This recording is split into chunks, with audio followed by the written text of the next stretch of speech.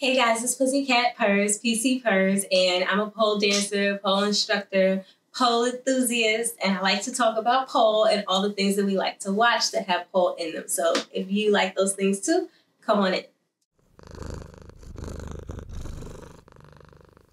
So we're at episode 9 of P-Valley, and this one started so funny to me because all the strippers are backing Andre, so there's like this little commercial kind of thing going on. The girls are making it clap, talking about we support Andre.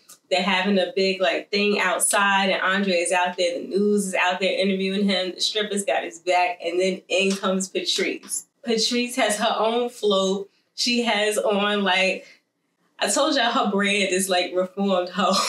So she has on like the skin tight cat suit with the tassels. Sophisticated burlesque is what it's giving. And she has a pole on her float and she's twirling around the pole. The girls are like, oh, Mercedes must get it from her mama. And she's like, you know, preaching about how she should be voted. Like, don't be swayed by the theatric. And it just was so on brand for her. And it worked. And you saw the crowd getting swayed. So we don't know who's going to win. But also the money that Corbin gave her that they thought was going to be her bribe. She has the money gun and she's just in the air with all his money. And I was just like, oh, Corbin's got to be so hurt. I'd be so mad if she gave all that money out to the crowd. But I'm like, ooh. So now we don't know who's going to win from there. It's anybody's game still. So then we see Grandma in the hospital. And she's fighting with the nurses about some water. But then we see at the same time Uncle Clifford is dropping a glass of water himself, getting it cracking with Little Murder. And they just going crazy on the like dining room table, but kitchen table. And then they get stopped because they get a phone call. So Cliff stops thinking that it's the hospital calling about his grandma. But it's not. It's just some nonsense. So then Little Murder fixes him a plate. And they start talking about how basically the relationship is going to have to come to some type of end. They can't keep going. Little Murder's probably going to go on tour. Uncle Cliff is probably going to be by himself because his grandmother seems like she's passing away. And then he says to Little Murder, I just want to be there to hold her hand when it happens. And can you imagine not being there for somebody that you love so much when they pass away? And Little Murder just has this blank stare. And I'm like, damn, this has a double meaning for him because he did get that with Teak, but at the same time, he took that opportunity away from Pico's family because Pico, in his final words, were like, hey, I have a new baby on the way. Little Murder's like, oh, well. So Pico had to die by himself. So you can see that there was a lot going on Little Murder's face. And then Cliff is like, well, my grandmother does pass away. I'm going to need you to rap at the funeral. That would be cute, though. You know his grandma would like that. Then Haley and Mississippi are in the club, and Haley is showing her how she's been living at the Pynk, trying to save money, trying to get it together. And they start discussing Miss Mississippi's plan to get away. And you know the walls are thin. People always know what's going on. So for Haley to have just finished telling her not to tell her plan to anybody, now that outwardly discussing this makes no sense. But so then Miss Mississippi goes to fill up her water bottle in the kitchen, and who's she bumping into? Diamond. We knew it was coming. And immediately he goes back into protective mode with her, taking care of her. Oh, let me fill up some water for you. And it's crazy because, you know, he's the big, strong guy. He's always knocking people out and stuff. But when he's in front of her, he's almost a little bit submissive. Like, he's like taking care of her all the time. He just likes to take care of people. He handles things at the Pynk.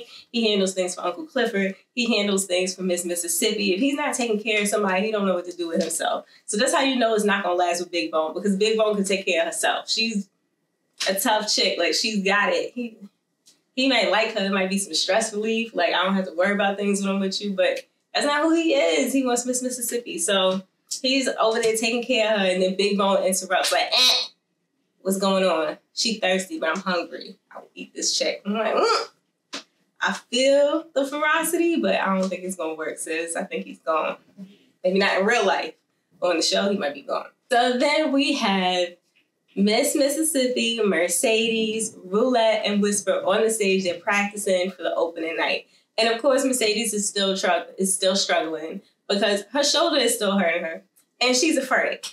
And it was so funny when Mercedes was on the pole trying to do stuff that she couldn't really do yet, because she had a moment where she broke the hole and she saves herself safely, but Mississippi is under her and she knows, oh no, she comes tumbling down, it's going to be a problem. She just scurries down the pole, and you can definitely run down the pole. It's kind of funny to say because it's like, you don't really imagine yourself being able to run, but it's, you know, hands down, just going down the pole. That probably looks crazy, but you can definitely run down the pole. She runs down the pole to save herself. And I felt so bad. And Roulette starts calling her out, like, oh, you ain't got it. She was telling her it's your fault. You should have got back on the pole when the accident first happened, but you scared, and that's why you're going to keep falling. And she's wrong, and she's also right. She's wrong in the sense of, if you're hurt, you should not force yourself to get back up there. You're just going to irritate your injury more. But at the same time, if she's afraid of falling, you're not, it's not going to happen. You got to have a little bit amount of fearlessness to do a sport like this. So she needs to kind of get over her fear, essentially. But you can't just throw yourself back up there.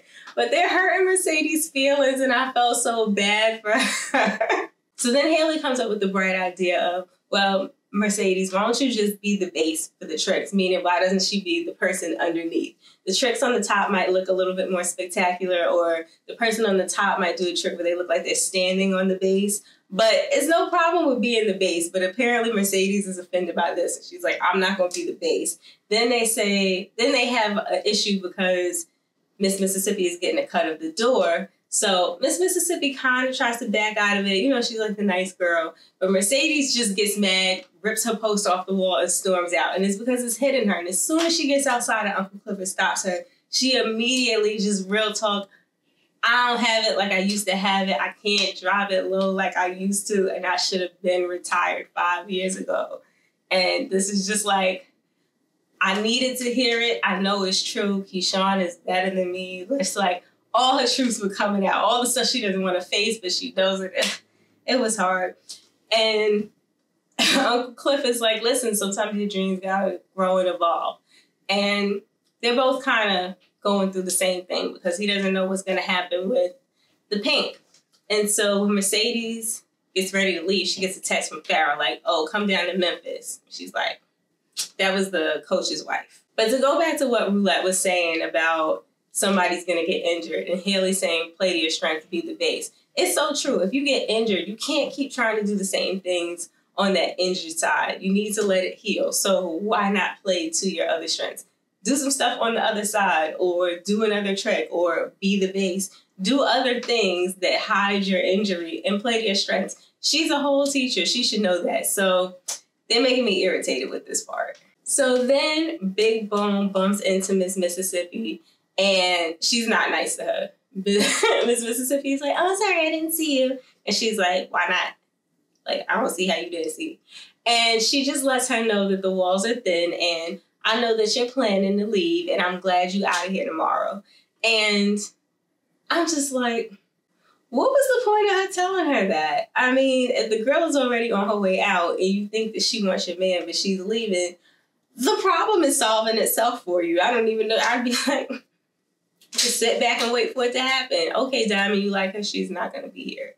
And, oh, you like Diamond? Well, you're not going to be here. So bye. Like, she's getting herself worked up over nothing at this point. I'm like, watch her mess it up for herself. So Mercedes goes to Memphis because, I mean, what else is she going to do? She basically just said, I ain't dancing no more. So she goes to Memphis, and Farrah has on exhibit the photos that she took of Mercedes, and it's called the Mercedes Experience. The photos are gorgeous. They make Mercedes look amazing. She looks strong. She looks powerful. She looks graceful. She looks all these things, and you hear all the spectators making comments like that, and it makes Mercedes feel good. I'm also like, dang, she just put this woman all up on the wall like that. Did she get permission to do that? I don't know. Maybe I just got my photo all up like that. All right. So the wife, Farrah, asked Mercedes if she would sleep with her again. And Mercedes is like, that was mostly business, so no. But, you know, I didn't think that I would poll again. And then she herself starts pointing out how even with taking the photo, she was using her less strong side. The woman is like, well, we should all use our weaknesses as our strengths like you. And it's true. Mercedes, use your other side. Do other things. You don't have to give it up just because the same old thing ain't working. Just remix it, babes. So we go back to the Pynk. Things is like getting ready to open up, and the house mom and Haley are talking, and Haley is looking at the outfits that they have for the night, and she's like, this is what you got? This stuff is so old. Like, go to Rainbow and go get some outfits. And that was so funny, because if you know Rainbow, you know they might have some clothes where they're trying to look like regular clothes, but then they also have the thought clothes. So I thought that was a little funny. But then Haley gets sick and she runs to the bathroom and starts throwing up. And I'm like, oh, we know she's pregnant. And then Whisper comes out. She's like, oh, girl, you ready for twins? And I'm like, oh, twins with a married man. I guess we're not getting rid of Autumn, because she had basically told Miss Mississippi that this was her last night, too. Like, once they figured out what was going on with the sale of the Pynk, she was out of town. So now we know she's probably going to be stuck in town. Outside of the Pynk is packed. Lots of people want to get in, including a very big pregnant lady. And she's important because she's Pico's wife. How Pico was saying he's got a baby on the way. His wife is very, very, or his girlfriend, whatever she is very, very pregnant, trying to get into the club. Maine is out there. Everybody's out there. So you know it's looking mixy. Probably something kind of crazy is going to go down tonight, even though we need it to be a peaceful night.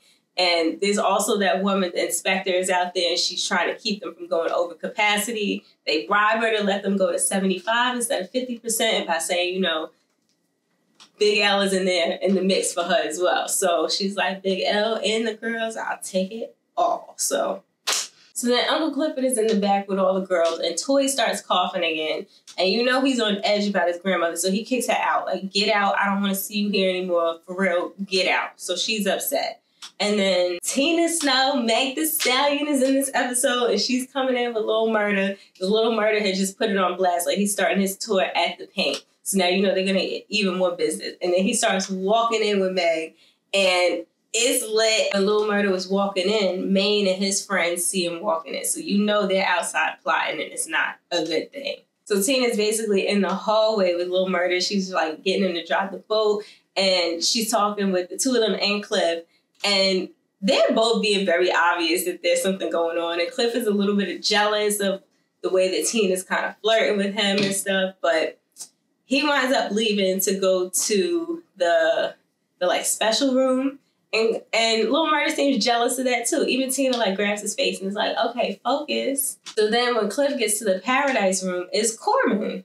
And Corbin is saying how it's been a while since he's been there. And remember, he used to go to the room and we used to see sometimes Mercedes and Mississippi like doing things to him. He has his whip and he's like, I will give you $250,000. I just need this experience.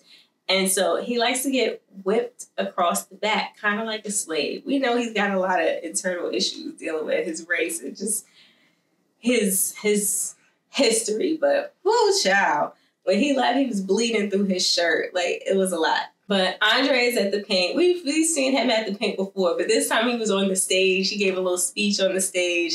It was funny. And then outside, Roulette and Whisper bump into Toy, and she's out there crying because she's like, I ain't got no money. They're going to cut off my lights.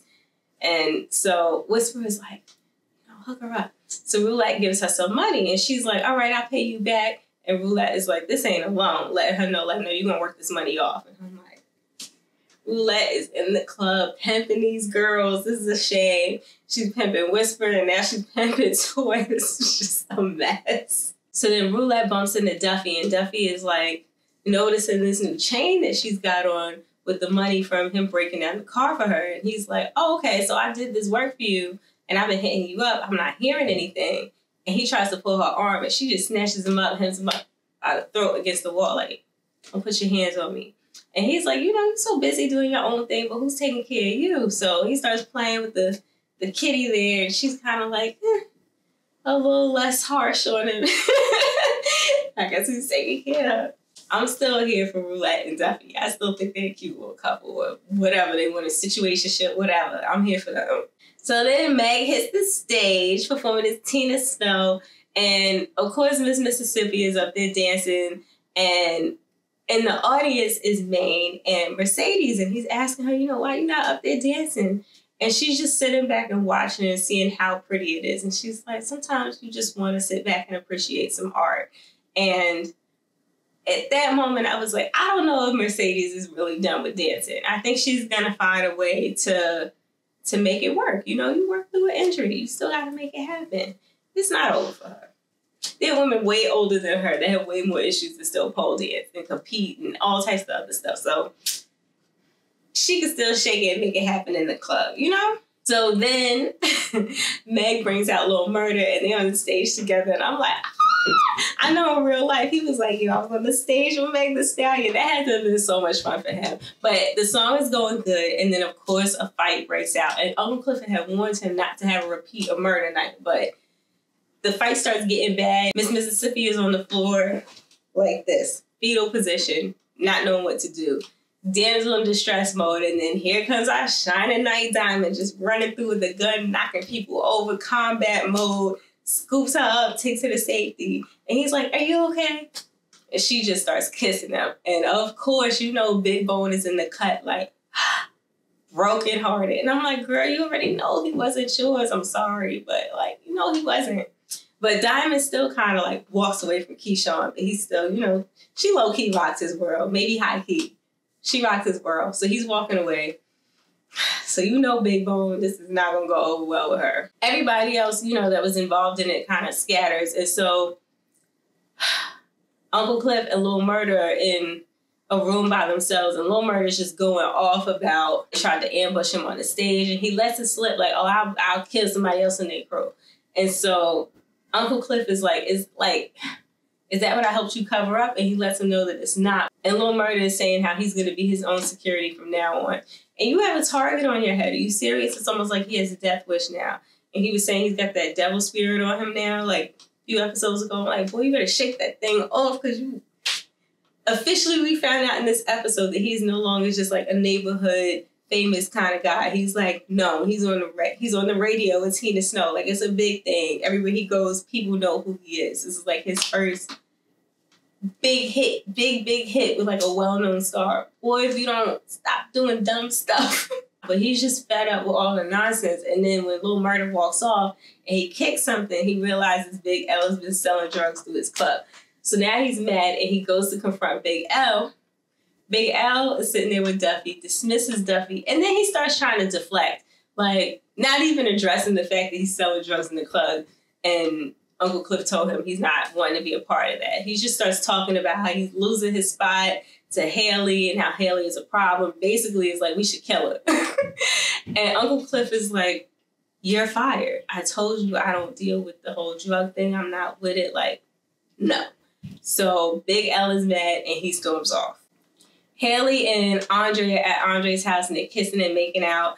And she had told him she had something to tell him. So I guess she's going to tell him that she was pregnant. But when they get there, who turns on the lights? His wife. So then Mercedes bumps into Lil Murder. And it's just like full circle, like episode 1, season 1. He's like listening to his music. And she comes in. She's like, when I first came in, it was just a perpetrating little punk. I forgot what she said. But anyway. And he, Lil Murder has a way of being so sweet and talking to people, making them feel good about themselves. And he starts letting her know, like, you got a booty like no other. It finds the beat. Like, you could just fuck it up on the stage with that booty that you got.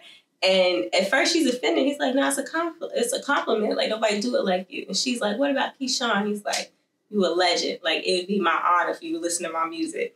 Just like the first one. So she listens to the music, and I'm like, how much you want to bet she going to hit the stage to this new Lil Murder beat? It's about to be fire. And she probably going to have to roll that booty and make it twerk. At least that's what I'm hoping for next episode.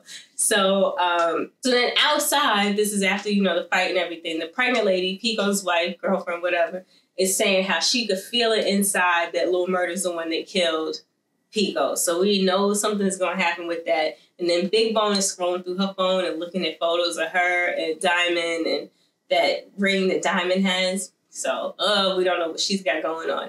And then at the very end, Uncle Cliff sees Miss Mississippi getting ready to sneak out. And she's leaving a note on the mirror for Mercedes. And he stops her and tells her, go on and fly, but gives her a nice hug. And it's like a nice, comforting, parental kind of hug. And then he sits down and it's just like, what the hell is going to happen? It's to be continued. So I think next episode is our last episode for the season. I'm telling you, I think that Mercedes is going to hit the stage again. I think Mississippi ain't going nowhere. Diamond's already back under her spell, and Big Bone is probably gonna mess it up. She already knows her secret. We don't know what happened with Cliff's grandmother. He got a phone call about it, but we don't know what happened. I'm hoping she's not gone, like that they didn't just give us that little glimpse of her in the hospital just to be like, oh, she's gone now. I hope she made it. Fingers crossed for that one. I don't know who I think is going to be mayor. I don't know. I'm excited to see how that's going to happen, but it's got to be something where Cliff is going to get to keep the paint. Also, Andre brought up the idea to Haley about leasing. So, I don't know. I don't know what's going to happen with the paint. I don't know what's going to happen with Haley staying in town. I feel like she's not going to go anywhere since she's pregnant. Andre and his wife staying together. I don't know about all that. She might hold their marriage over his head, especially if he wins and he doesn't want to look bad in the neighborhood for having a mistress. I don't know. So many things could happen. So our tutorial for today, we're going to learn the entry that Mercedes did to some of her tricks when she was having a hard time on the pole when she was practicing with Keyshawn. And so she passed through something called a crucifix, which is when you go upside down and bring both your legs to the pole. So I'm going to show you how to do that because it can be a transitional move or it can be a move that you do all by itself. So I'm going to show you how to do that and how to descend safely. Your crucifix. This one might feel a little bit scary to you because you'll be upside down vertically and you might feel like, where am I in space and time? Oh my God, I'm upside down. But you'll be fine. We'll go through some familiar shapes that we've seen before on this channel and then you put it all together. You'll be fine. Let's go to the pole. We're working on inversions today, so if you're just learning, I suggest you have some type of crash mat like this one behind me. So the first thing that we want to revisit is our basic climb and our climbing foot brace because you'll be in a climbing foot brace upside down. So again, if you just want to do it from the ground, we'll bring one foot opposite the pole, ankle on one side, knee on the other, and you can bend the knee forward. The other leg is going to cross in front. I'm going to squeeze at both spots at my knees.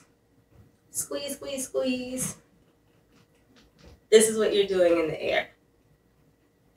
It's a lot harder to hold it when you're standing upright than it is when you're up a level or when you're upside down. So then the next thing we want to revisit is our invert or our chopper. And so again, you're just going to walk your hips in front of the pole. You're going to bring your arms out and then your inside arm is going to bend and you're going to come into your strong arm grip or your bicep grip. You're going to tuck your knees into your chest while you tilt back and extend your legs. The next part is the tricky part. Let's pretend we're in our climb. And we're here. But once we invert, we're in this position. We need to let go of this arm, the inside arm, so that we can center ourselves and come here. Once I come into my invert, my inside arm is going to release and I'm going to weave my chest around so that I can forward face the pole.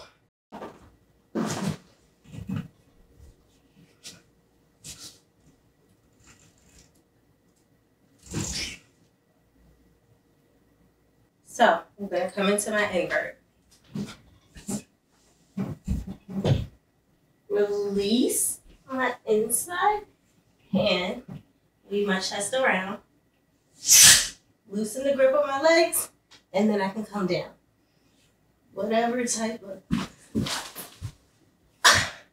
exit you want.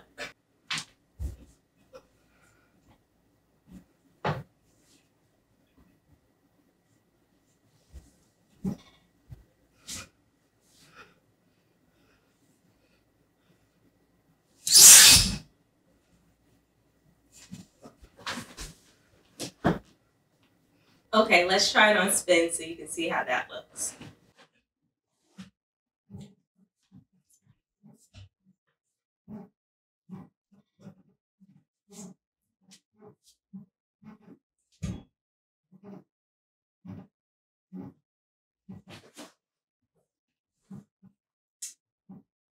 So let me know how you feel about that. I was terrified to do the crucifix for the longest time, so let me know how you feel about it. Let me know if this tutorial helped. And I'll see you guys for the next one. Bye.